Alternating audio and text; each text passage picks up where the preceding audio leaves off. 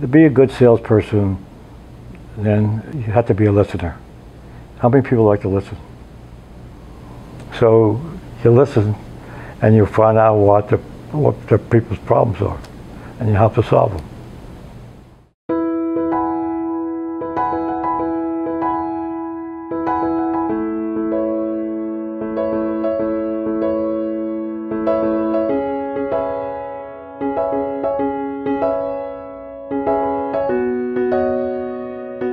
I had 7 jobs before I started Penn Jersey Paper Company. I went to work for Dage's Paper Company, a client of mine.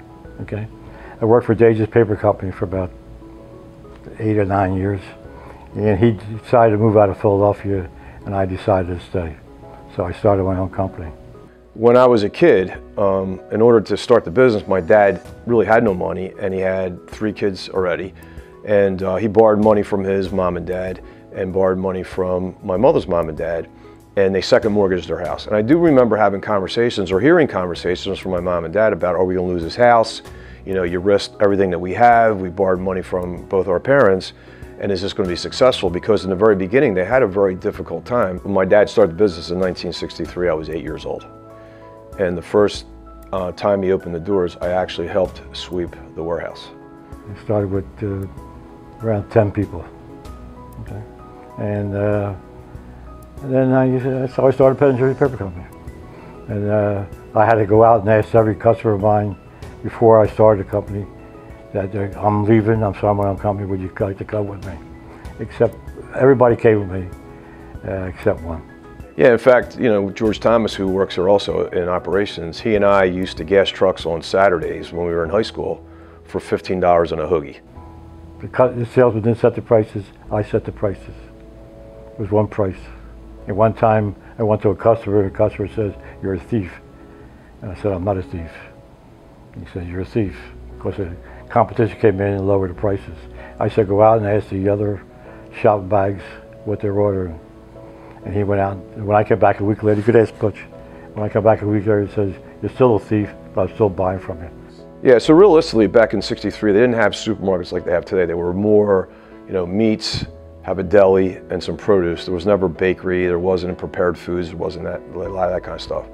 And so he started out selling supermarkets, but he also sold like small meat stores and independent delis and things of that nature. And there really wasn't a lot of packaging, so maybe we had 500, 600 items at the most. Was I scared or nervous? Yeah. No.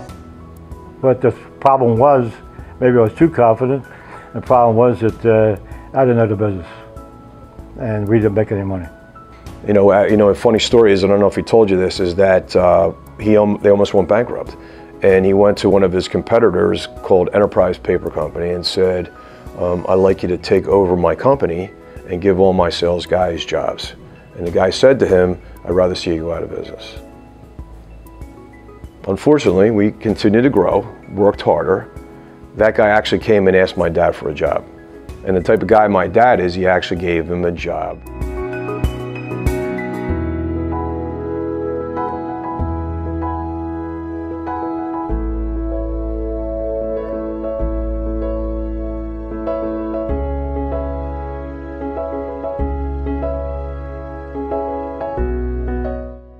So we were always able to go into a new venture. Okay, and that was why we became successful. Yeah, as the evolution, and one of the good things about my father and I, and really my dad, a lot of it was his strategic being able to look into the future. So we really weren't selling Jan products, and we found this small company that had financial problems, and we never really bought the company, we just really gave everybody jobs. So that kind of put us into the janitorial business. We always sold janitorial, we always sold paper towels and toilet paper to supermarkets and everything else.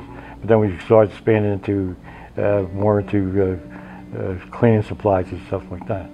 So then we saw there was a niche for us to get into selling assisted living and nursing homes, both Jan products, as we were now selling Jan products, and sell our food service disposables into nursing homes. So that kind of put us into the healthcare business.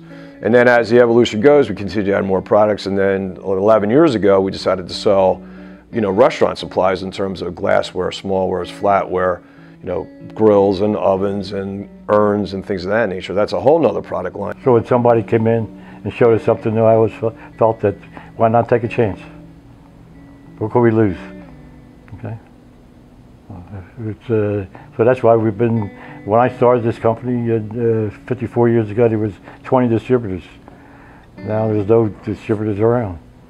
Yeah, the one good thing about business is you have to be able to adapt and change, right? One of the good things I always remember from a Clint Eastwood movie was, Marines, we adapt and improvise.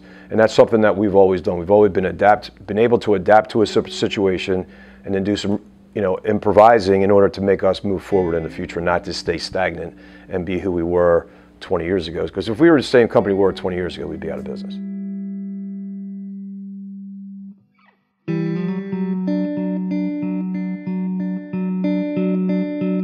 We couldn't service the small customers anymore, so we decided to open a store, okay?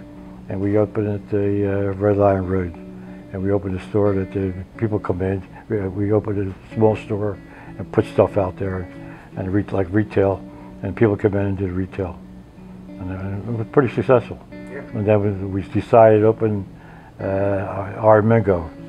We were looking for a location. We opened Armingo. So we've always had this, back in the day in our paper distribution industry, a lot of people used to have party goods stores. So it was always, we should open up a party goods store. And then we kind of adapted that. We always wanted to have some sort of place where smaller businesses could come and pick up product. And on Red Line Road, we had a small section of the warehouse that we turned into a cash and carry and created a cash and carry there. And we found an old drug emporium that was on Aramingo Avenue. It was about a 22,000 square foot building. And we started this thing where we'd have small businesses come in and buy some of our product, and we carried some food product and so forth.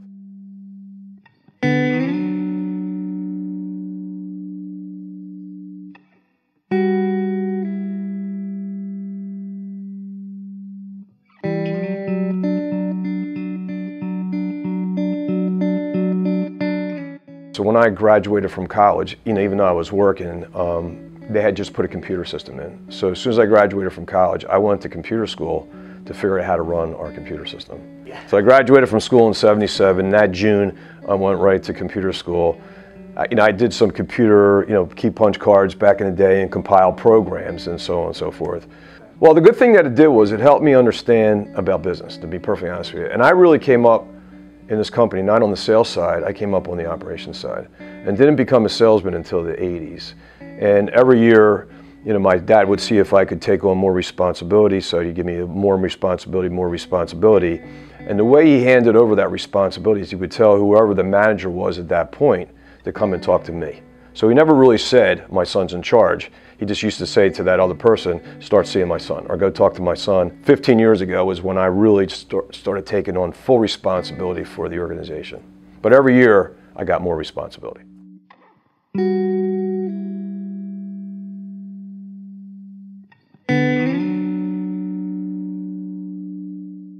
The doctor tells other patients about me because my doctor tells me to keep working. Okay? So if I was home, I'd be looking at television all day. And there's nothing on television, so I bother coming to work. When I see my family, I see people. When I go out, so this way I'm not afraid to drive, I'm not afraid to do anything I want to do. Something drives me. And I see things in here, and sometimes my son would like to see me come to his office, but I still own the company, I can do anything I want.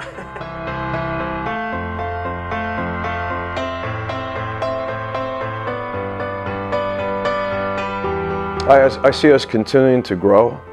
I see us still looking to acquire companies. I see us looking to have a fourth marketplace at some point. It's probably not going to be for another 2 years yet. I see us continue to be a family business.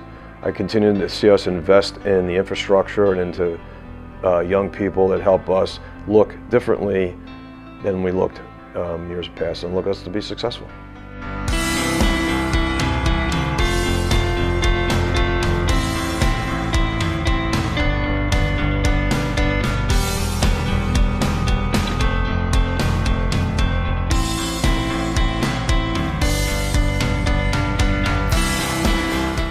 Different today, different than when I started You talk to people today, they say they can't build relationships. It's hard for me to understand why you can't. You know, we'll say today that it's not the same, but it is really the same today. That if you aren't able to create a relationship with a potential account and show them some value to solidify the relationship, because you could have a great relationship, but if you're not showing value to the account, that relationship is on a weak standing. But if you're able to start a relationship, show the customer value, show them why they should do business with you, and continue to do business with them, because you either can show them how to make more money, how to save some money, or increase their bottom line, and that's how that whole relationship evolves. And that's still the backbone of this business. The trouble is today, people don't listen. They don't have time to listen. Even though I'm the owner of the company, a lot of people are not afraid to talk to me. Because I'll listen to them. Why not? Okay. Why not see what they're thinking? Never want to be the biggest, just be the best. Anybody can be the biggest, but just be the best.